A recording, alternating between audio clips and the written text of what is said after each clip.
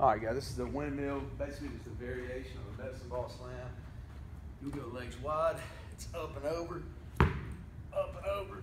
So make sure that once you get here, you're going around the back of the head and then slamming it down. Really hitting some obliques and straightening up some lower back and core. Obviously, slam it hard, pick it up, repeat it, and slam it close to the feet. People are slamming it over there. They got to move to get it. That's not ideal. You want to be able to repeat that movement over and over again. That is the windmill.